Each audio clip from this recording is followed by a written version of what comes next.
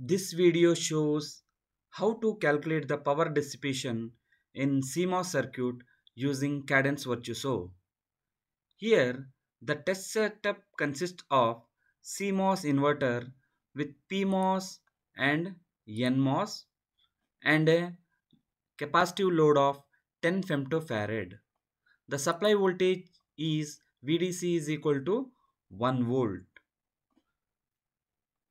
To calculate the power dissipation in this CMOS circuit, a transient analysis is performed. To perform the transient analysis, consider a pulsed source. Cell name is pulse and the input voltage is 0 to 1 and the period is 20 nanosecond.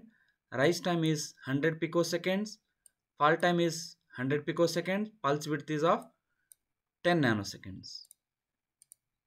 So once the setup is complete, and I am using the 14 nanometer technology to perform this analysis. Click on check and save the design. Go to the launch.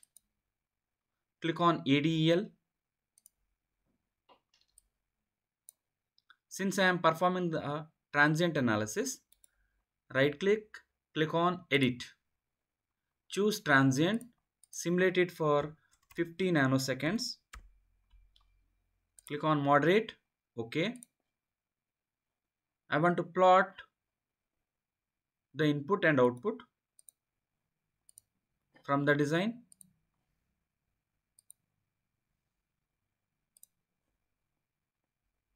Click OK.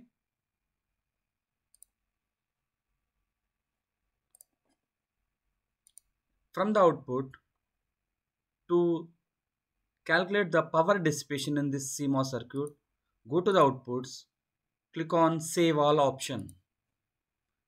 Here, select the output signals and the output power.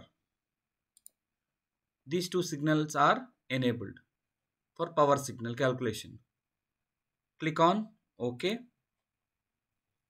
Once the setup is done,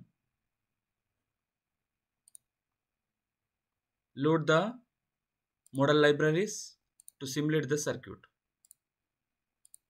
I am using the PTM 14 nanometer technology files for the simulation. Click OK. Then click on netlist and run.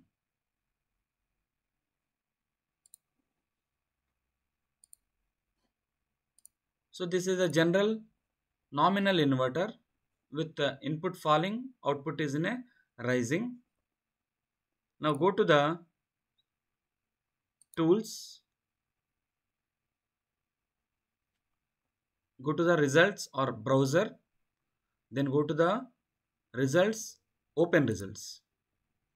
Here you have a file with name PSF. Click to open this. Click on this. Then you have tran. Double click on this. You will be made available with the signals. You have the power signal. You have the M0, which is M0 in the sense it belongs to the power related to NMOS,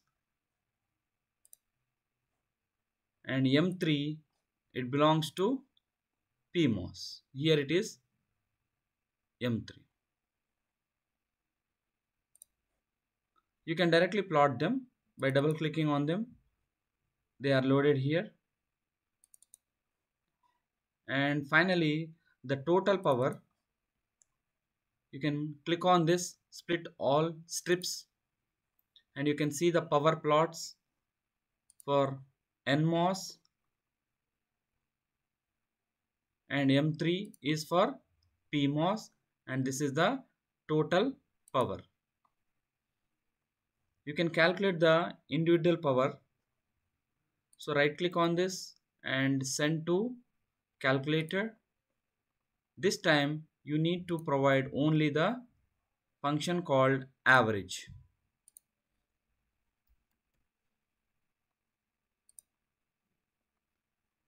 Click on the evaluate buffer.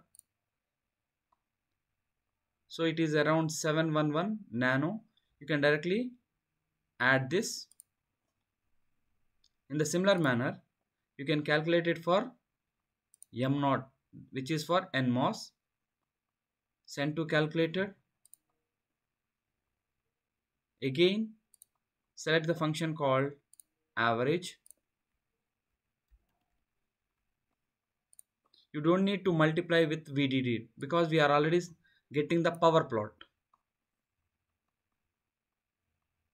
You can view the value as 520.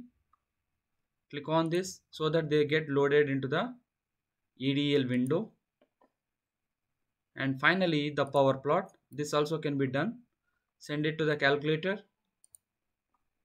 Because it is the data of already a power plot. We are performing the function only the averaging.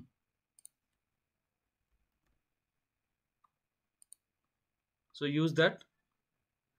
Evaluate this. This is the total power dissipation in the circuit.